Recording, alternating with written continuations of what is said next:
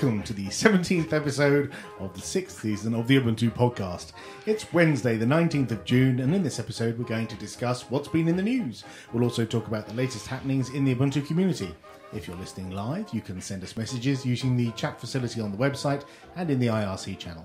I'm Alan, and with me this week is Tony. Hi, Alan. How are you? I'm good, yeah. You survived your boat trip? Yes, I survived. I didn't fall in. Good. Other people did. Mention and Laura. no Daves. Hello, Alan. Nicely done. Seamless. How are you? Good, thank you. Super. And Mark. Hello. How are you? I'm all right. You've caught the sun. Yeah, I know. It was really hard. I was chasing it for miles. Comedy gold. Let's get on with the show.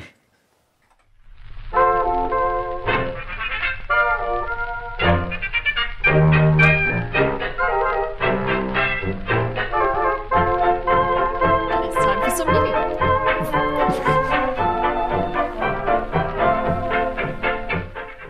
And it's time for some news. On change.org, there's a petition to create a native Linux Google Drive application. What's wrong with using it through the browser? That's what I wondered. What does the native application do? Is there one on Windows? Isn't it like Dropbox?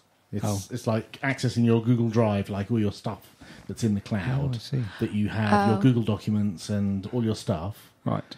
Using a native client, of which there is one for Windows. Okay. And ever since Google Drive was announced, people have moaned that there isn't a Linux version, and there's been various comments from people saying, "Well, we'll get to it. You know, it'll come, and it'll be, you know, we'll release it when it's ready, and all that." And it hasn't come yet. And Drive has been around for some time now. There's like 9,000 people have signed this petition, and when 10,000 people have signed it, nothing will happen. Because that's the way it works. Yes, the clock will tick over to 10,000 people. Everyone will shout hooray, and then nothing at all will result. Don't the White House have to make a statement or something? Yes, actually, that's 10,000? true. Yes, Barack Obama will demand that a small niche operating system gets a client from Google. Yes. Well, he could be doing worse things. Well, yes. More on Apparently that he has. later. Denise Dumas has given an interview about the roadmap for Red Hat Enterprise Linux. Ooh. And this is RHEL 7. RHEL 7, the I think the upcoming release, which is That's the one that comes after 6, isn't it? yes, Which is the current release. yes. Yeah. So that's going to have sort of an enterprise level support around the stuff we've seen going into Fedora over the past few releases. Oh, so all the stuff like System D and I guess so. GNOME Shell and all that kind of stuff. No, not GNOME Shell. Upstart. Mia. They're going to have classic mode as the default, which is it is supposed to be familiar to GNOME 2 users, basically. Yes. So the idea is that people who have been using GNOME 2 on older versions of Red Hat will upgrade, and they'll get classic mode, which is a bit like GNOME 2, but actually GNOME 3 without GNOME Shell. Right. They've gone for the don't scare the horses option. And then they can progress to modern mode if they want to. To Interesting. make classic people they're- feel old-fashioned. So the customers that pay for it get what they want, and everyone else who uses the community distro gets GNOME Shell. Is that right? Well, I think classic mode is in Fedora. I don't think it's default. Yeah, it is. It's not the default. No. So you can turn it on if you want. You do get what you want in the community one. You just don't. No one does it for you. It's probably the right decision. I don't think that people who use Red Hat want modern stuff. What? Really? Why? Yeah. Surely people who use Red Hat want corporate support for Yes. their desktop. Yes. I mean, because we're talking about a GUI here, we're talking about corporate workstations. So people are using corporate workstations and have Red Hat as their desktop OS of choice. Don't want the latest crack. Well, they still get all the GNOME 3, GTK 3 they want apps and stuff. Oh, Well, of okay. course, It's just GNOME Shell. I'm that's, sure, they can... I nearly said apt-get install it then. Yum They can, or Yum install up-to-date it, yes. or whatever it is, Red Hat Network, install GNOME Shell if they want to. In the same way that, when we installed Unity 3D, people could install Unity 2D or, Yeah, it's no different really, is it? I'm sure. It's exactly the same. And I notice they're going to use XFS as the default file system. Yes. And Okay. Not ext4 or not ButterFS. or anything like that. Are there any particular advantages to XFS? Well, it's tried and tested. It's been around for a long time, and Yeah. it works. It's robust, and So switching from EXT3, are they presumably? I don't know what Rel 6 has, but I would imagine something like that. Yeah. Oh, okay. But Interesting. that's for clean installs. ButterFS is going to be supported, but it's not going to be the default option. Oh, good. So Oh, it's good. there. It's in the distro. It's just that if you're doing an install, it'll set it to XFS. Right. Cool. Okay. Fair enough. Interesting. In other news, a film production company called Good Morning to You Productions has filed a class action lawsuit against Warner Chappell Music over the rights to the song Happy Birthday to You. So Nobody sing it. No. Nobody sing it. So the reason they're called Good Morning to You Productions is because the song which the melody of Happy Birthday to You was taken from was originally a song to be sung in schools, which was Good Morning to You, which was supposed to be sung like at the beginning of the day. So was this In the 19th century. was this film company, the production company, actually created specifically for the purposes of taking they were making a film about the song Happy Birthday, and I guess they called themselves after that because that's where the history of it. Right. But perhaps they came across some copyright bumps in the road when Warner said, actually, we own the rights to that song, pay us lots of money. But there is a fairly reasonable sounding argument that actually they don't. Yes. It's just that most of the people who have to pay up are small organisations, and it's not worth their while going to court about it. It does make you wonder how many of these large companies who just send out cease and desists or demands for money with menace are actually riding on thin ice. Yeah. So the idea here is basically the melody is from a different song which Warner don't own, and apparently they don't own the lyrics either, but they do own an early recording of it, and they use that to say that they still own it, even though the copyright on it was never renewed when it should have been. Yeah, so that's the effectively thing. It's now public domain under the public domain laws in America. So when I was in the States about 10, 12 years ago, one of the first times I went over there, I was out with some geeks in Palo Alto, and we went to someone's birthday, and I was about to sing Happy Birthday to You, and all the geeks kind of pounced on me and were like, oh, no, don't sing that, even though it's like private residence and it's not, it's not a broadcast or anything. But they actively, go around telling people not to sing it as a way of promoting the fact that Warner have copyright on it, not because they don't want to get done, but they want people to know that Warner are misusing this alleged copyright. So hopefully this case will prove that they don't have copyright over it. So every time they play Marilyn Monroe singing it, does somebody have to pay for it? I guess. I guess so, yeah. Yeah. And Neuro is listening live in the IRC channel, and he says that they have the copyright on the arrangement. So that would explain some of their copyright. But yes, it's one of those things where copyright has been extended and extended over the years. The Mickey Mouse syndrome, where every 20 years copyright gets extended by another 20 years, so that Mickey and his friends never go out of copyright, and Disney can keep on making money out of them. Except in this case, 50 years ago, they failed to do that. There we go. Apparently. Fascinating. This is my favourite story of the week, as those of you who know me will understand. A company called Leadworks, the 3D game engine and visual editor, has launched a Kickstarter campaign to bring its software to Linux. Is it software to do with photography and weddings? No, it's something to do with games. You do sound like an old man when you say games. So at this point, I'm going to defer my better judgment to my friends Alan and Mark. Hello. Although I will just say that basically they're trying to make an IDE available to develop games on Linux, not just play them on Linux. You sound about as comfortable with IDE as you did with games. They have some software. What software? Someone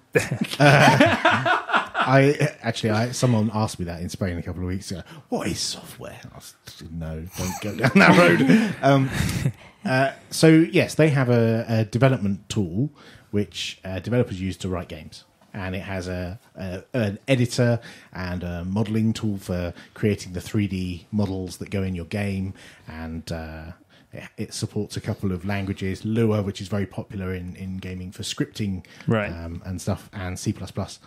And at the moment, they do all that on Windows, and I think OS 10 as well. I think so, yes. And you can make games for mobile as well on it. Right. And you can export your game out for a number of different platforms, like mobile devices or Windows or OS 10.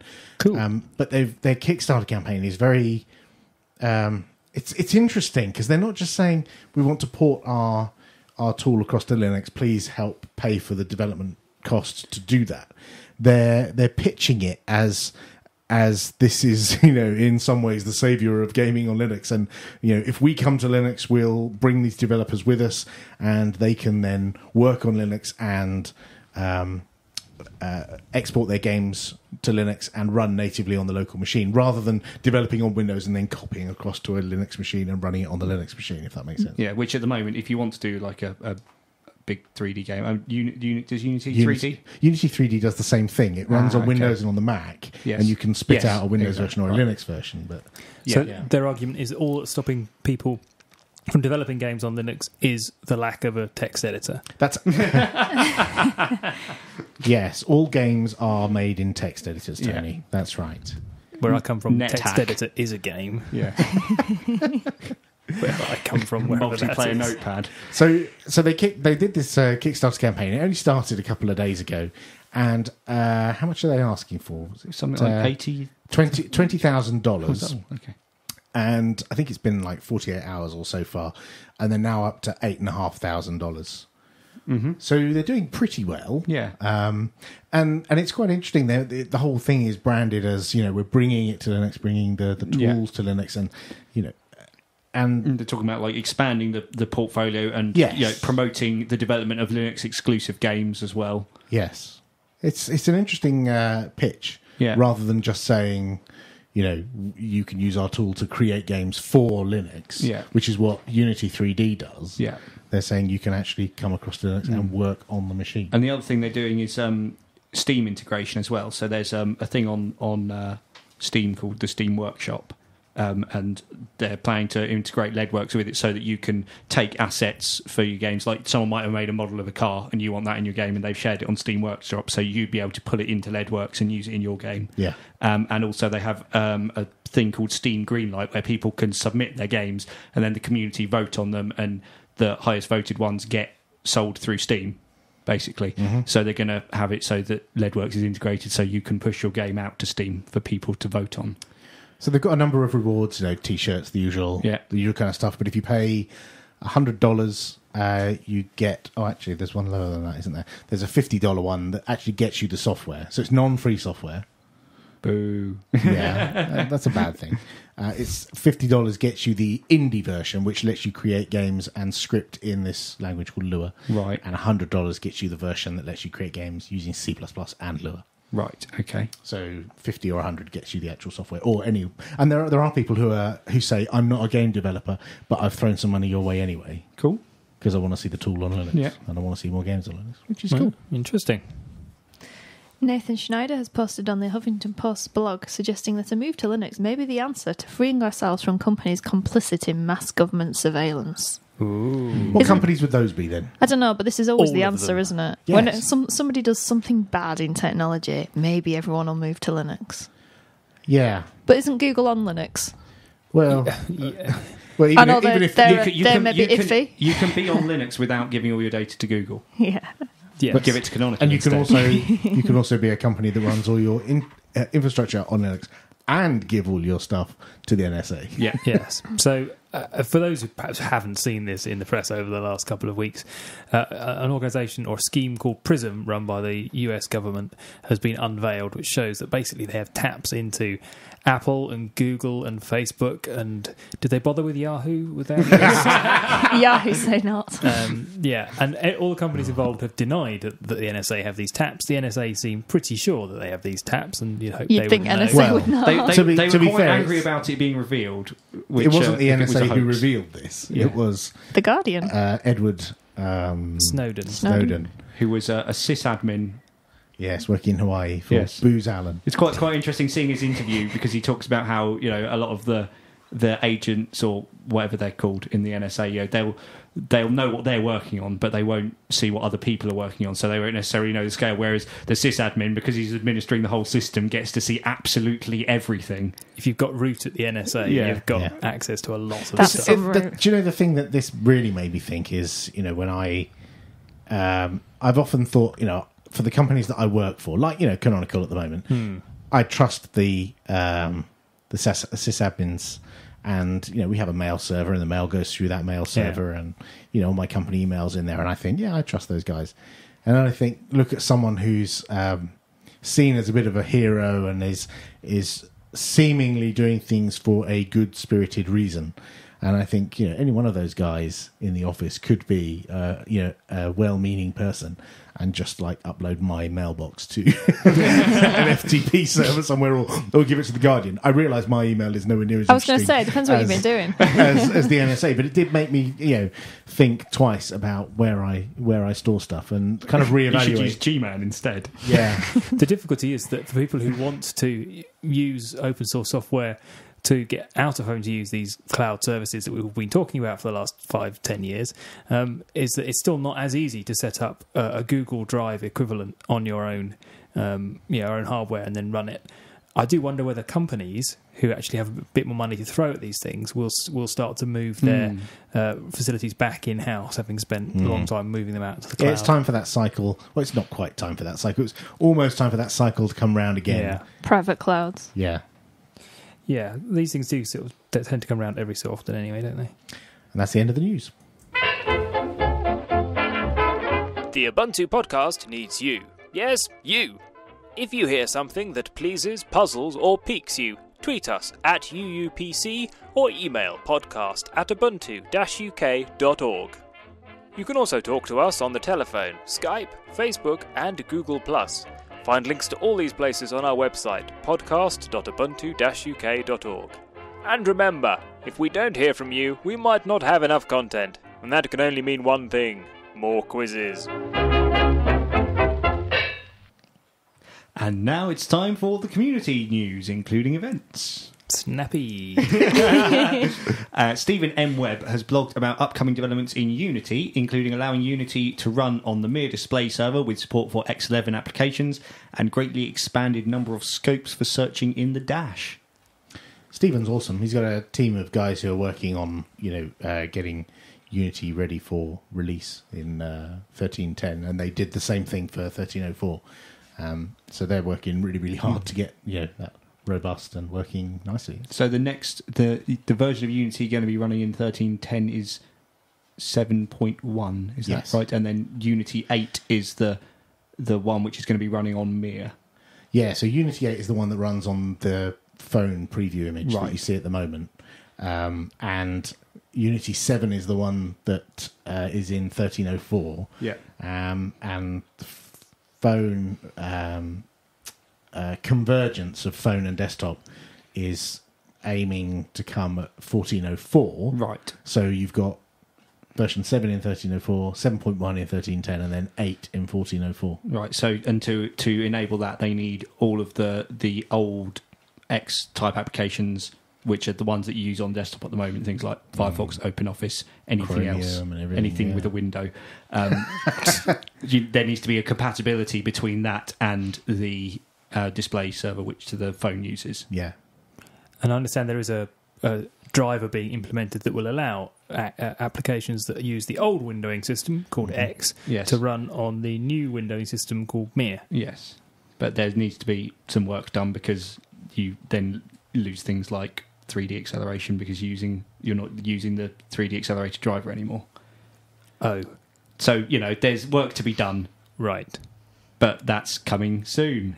Is Yes. it? And they've got time for that. Yeah. They've got No, it's just interesting. under a It's year. interesting to read. It's all. I mean, it's very open and honest about here's what we've been working on and here's why it's broken at the moment, sort of thing. Right, okay. It's quite complicated, but I think the impact for users could be quite big, couldn't it? Yeah, and with so the idea is that in 13.10 you'll have Unity 7.1, which won't look that different from Unity 7 that's in the current stable release. Yeah, of polish and bug Raring. fixes, I think they're saying. Polish and bug fixes, plus all the new scopes that were backed out at the last minute for 1304 are being. So you can search eBay as well as Amazon. And lots of other things as well. This 100 scopes thing, which is not 100, but it's it's some big number of scopes that are going into 1310. All of that stuff.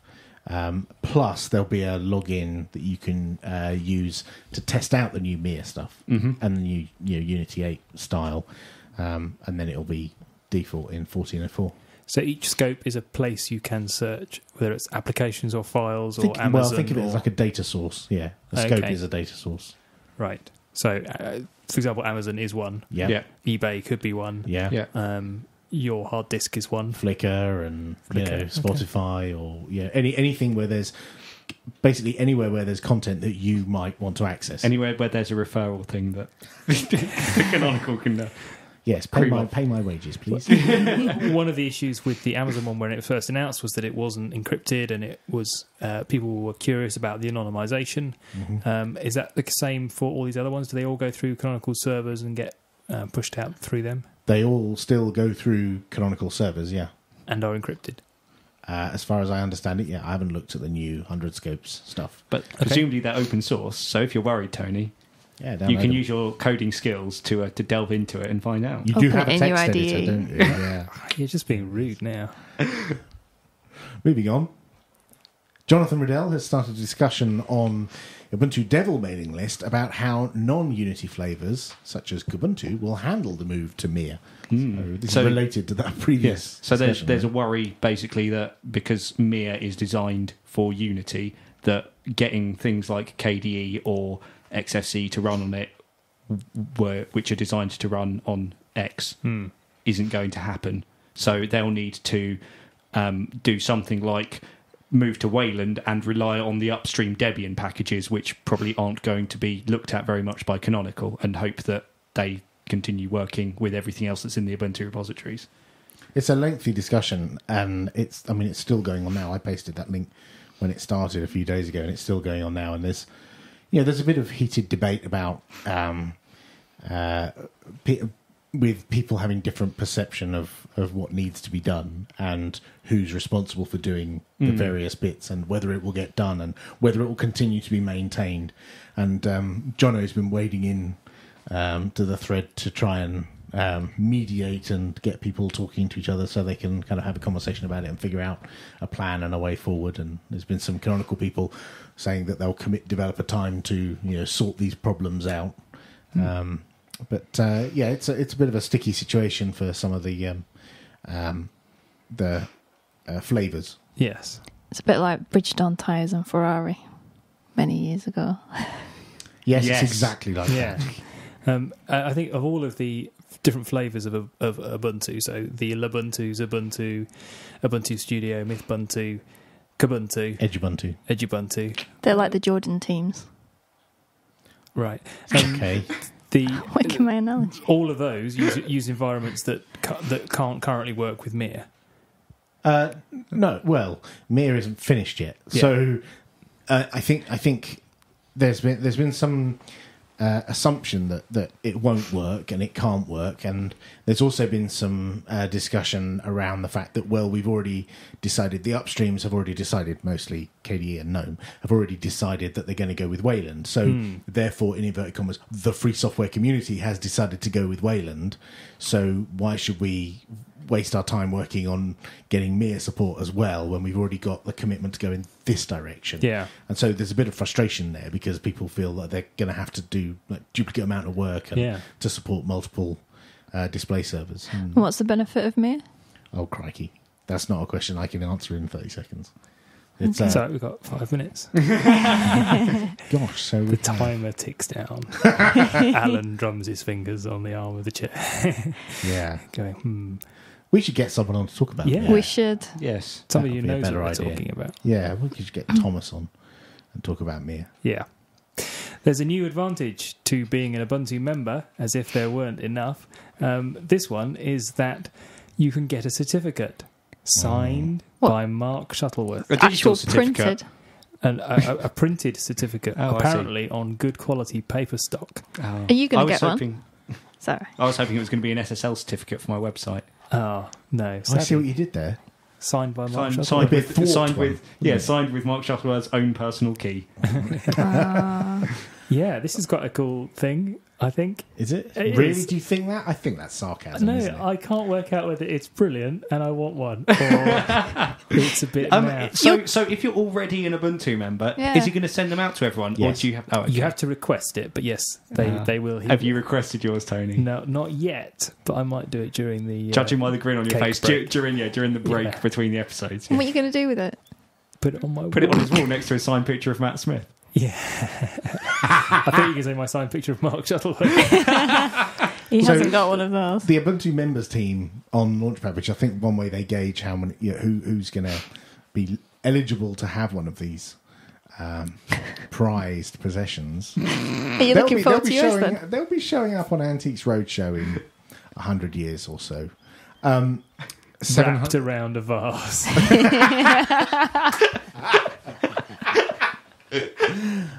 770 odd members. Yeah, Jono's going to be busy faking the signature on 700 of those, isn't he? John Mark's going to get a rubber stamp. No, he's going It's to... like, He'll cut it into a potato. yes, yes, totally. Get ack on it. Actually, at Lug Radio Live, didn't Yes. Ack actually potato stamp Mark's hand? Yes. Yes. I like the idea that he didn't know who he was, but I'm not sure whether that's true. Right. But What? it's At the Ack first didn't one. know who Mark was. the first Lug Radio Live Well, in Mark 2005. didn't know who Ack was. How could he Don't possibly you not? know Anyways, who I Don't you am? know who As I am? fascinating as I'm sure this discussion is for our listeners about people we know, what else is in the community news? Laura, Ooh. is there something else on Jono's blog? Something about an Ubuntu app developer cookbook featuring commonly asked questions about Ubuntu app development, along with their answers and code examples. I actually thought this was going to be like one of those O'Reilly cookbooks. No, Is it's it on a O'Reilly website. who do them? Yes. Yes. Yes, but no. This is a They've just pinched the idea. frequently asked questions on Ubuntu app development. This is Jono saying there's going to be some documentation, basically. Oh, for app developers. Yeah. So There isn't any at the moment. commonly asked questions, the Not enough. answers to them, and code snippets, Yes, exactly. which is nice. Yeah, Right. How do I read stuff from the camera? exactly. Here's how. Copy paste. Yes. Exactly. Good. That's developer.ubuntu.com. Yes. Ubuntu Touch is now based on Saucy Salamander, although there's still some compatibility and stability work to be done to bring it up to scratch with the raring-based images. Yes. I have in my hand a phone running Saucy Salamander. I understand it doesn't yet work on the Nexus 7. Yes, it does. Ooh. I have one of those in my bag over there. Yes, it does work. They're both a little bit glitchy. We've got some cool apps on here. This one is my favourite app. It's the Cowbox. It's an app Right. that plays animal sounds. Brilliant. Press Yes, buttons. it does. It's cool. Excellent. That's what. Do you know what we don't have? We don't have a fart app. You see, that's why this cookbook needs to be made so that people know how to make apps like that. Like soundboards of John O'Bacon. Exactly. Oh, I yes. noticed it plays sound. It didn't used to do that. Well, get us. Ah. See? Ah. There you go. You see. With this sheep noise, we will take over the world. It's almost like there's some By the way, developers working on sound this. sound doesn't work on the Nexus 7 at the moment. That's broken. Well, that's shocking. Yes. There we go. Do we have some events? We do, yes. There's a hack and talk on the 29th of June in London. Oh, this is Laura Tchaikovsky's. Yes. Yes. She mentioned it last couple time. of episodes. Yes, I heard. I was listening. on your boat. Yes. There's also Flossie holding an OpenStreetMap mapping picnic in Tower Hamlets Cemetery Park. Do you need a lot of mapping in Cemetery Park? There's a lot of paths through Okay. cemeteries. Yeah, you only need to do it once. That's July the 20th. We'll put a link in the show notes. And there's also an OpenStreetMap. Oh my gosh, I can't talk. Street Map Conference. Yeah, that's the one.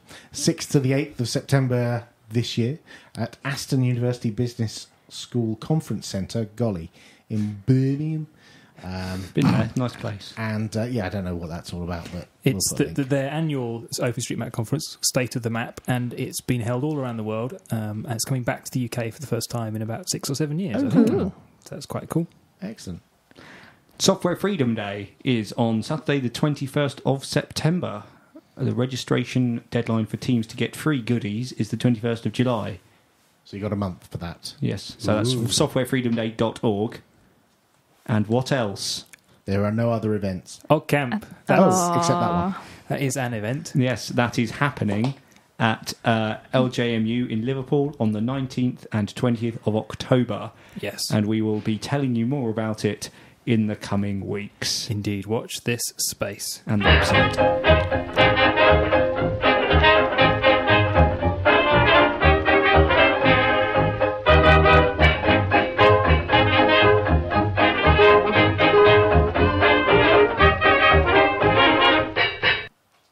That's all for this episode. Join us next time when we'll be interviewing Linda Sandvik from Code Club, reading your feedback and making your life a little bit easier with some question marks. That is supposed to say it's a GUI love next time, actually. Yeah. So, and I think it's a really good one because I chose it. Good. Excellent. Yes. So, thank you very much indeed for listening, and join us next time. Bye-bye. Bye. Bye.